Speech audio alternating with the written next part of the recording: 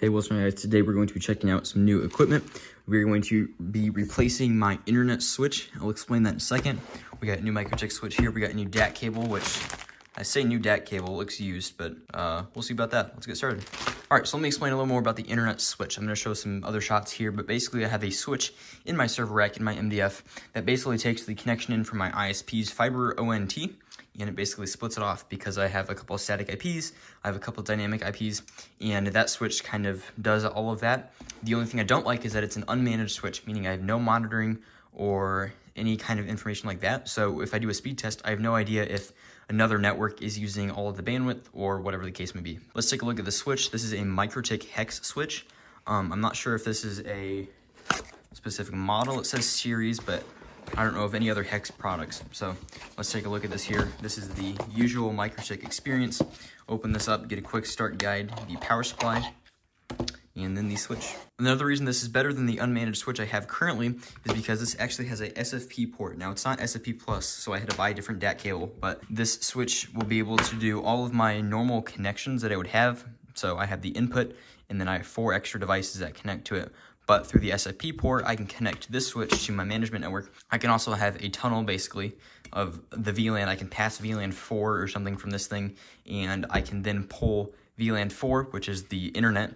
I can then pull that into other devices, whether they're in my office over here, or if they're somewhere else in the building, I can then pull that VLAN and get a public IP address from anywhere, and this will be in charge of routing all of that and keeping it somewhat separate from the rest of my network, but still connected enough that I can still use that VLAN 4.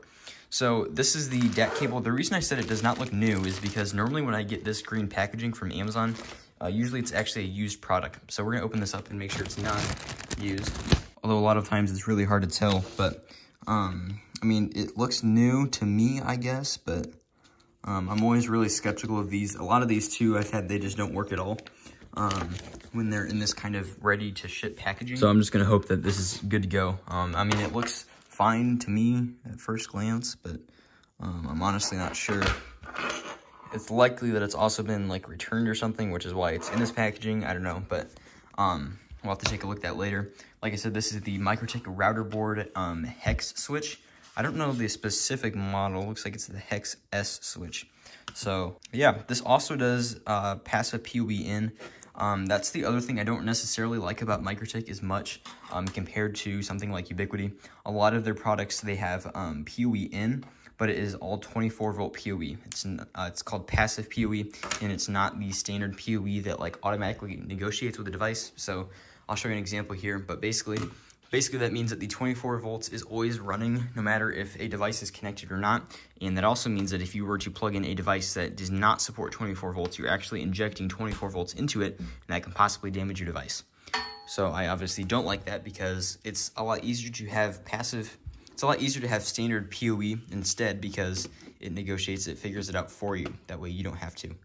So I'm going to real quick plug this in to port 1, and obviously this does support standard PoE, which is actually amazing because that means it negotiated with my switch and it's ready to go.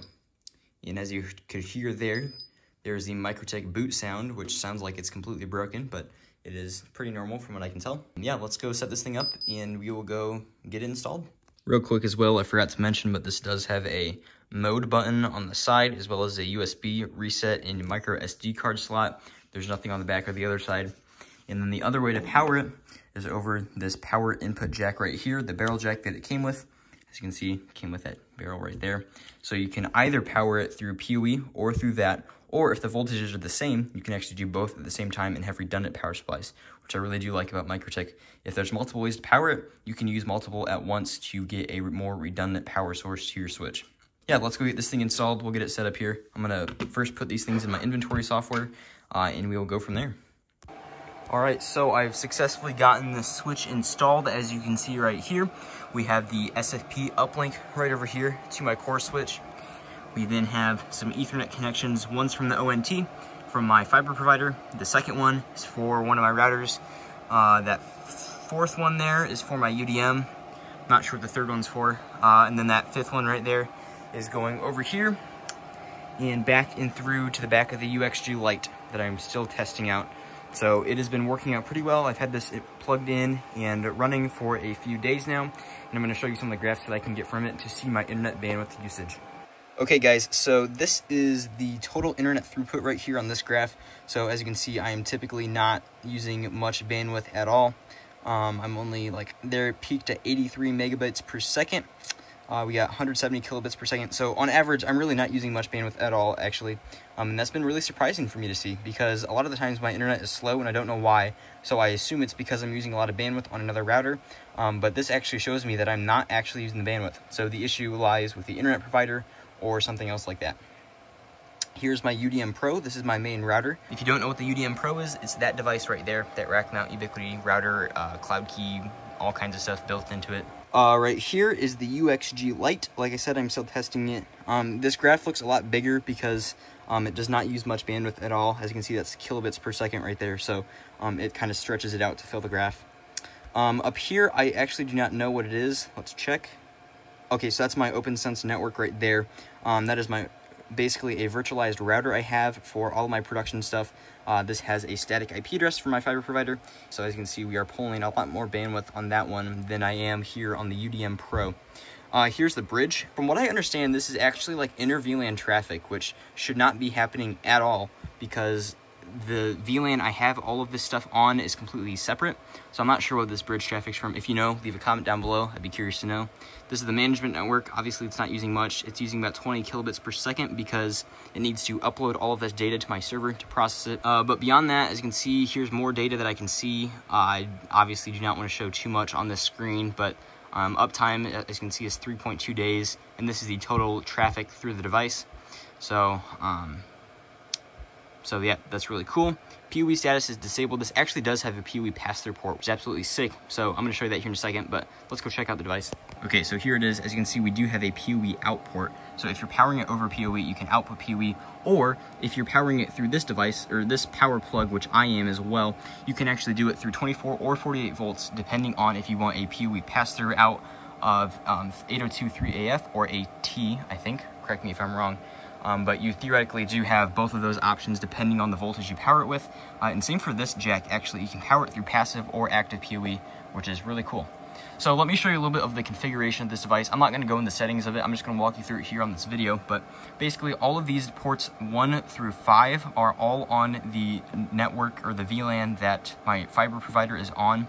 So basically, one of those ports is the ONT, and then the other ones just split it off for the other devices.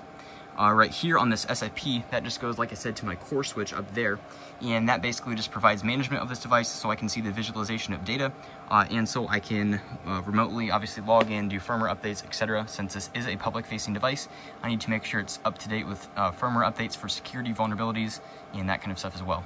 I also am passing the same VLAN through this port. That way, if I'm somewhere else in the building, I can access VLAN 4, I think it is. I can actually pull a public IP address and stuff through VLAN 4. So no matter where I am, as long as it's connected to the core switch, I'll be able to access VLAN 4.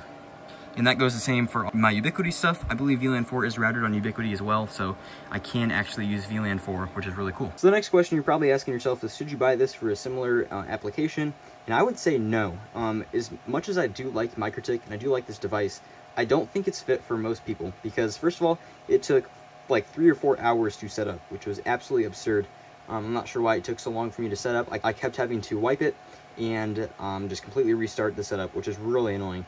But aside the setup process of it, there's a lot of things too. Like, I'm only getting 900 meg here and 250 down. Now, obviously, this is not due to the MikroTik switch that I have. This is also due to my internet connection being kind of crappy. I feel like my fiber provider obviously does not give me a lot of bandwidth. I know they're very new and they're still improving their back-end systems, but this does just kind of show that my 1 gig connection is probably not a 1 gig connection in the grand scheme of things. But aside from that, I also don't necessarily like the PoE port. As nice as it is, there's only one port and it doesn't do much power. I think it's only half an amp. So you can really only power a single device. Like, you can't pass this on to a different switch and then power something else. Like, you can really only just power like one device really from that, even if you split the signal. So overall, for like 50 or 75 bucks, it's not a bad deal at all. It's, if you need a router, this does routing as well. This does firewalling. It does all of that. So if you want to use it for that, it's probably a good application of that device. But For what I'm using it for, I would probably get something different in the future. I apologize for just yapping for the past like 5 minutes. Hopefully I can chop that down a little bit. I did want to show you though, this project I'm about to start. By the time you're seeing this video you're watching now, this would have already been out, but I do want you to go check out this video. It's really cool. I worked with PCBWay on this one, and I made a large LED wall. Well, I don't see an LED wall yet, but if you watch the video, you'll see it. So I'm gonna go build an LED wall. Have a great day. I'll see you in the next video.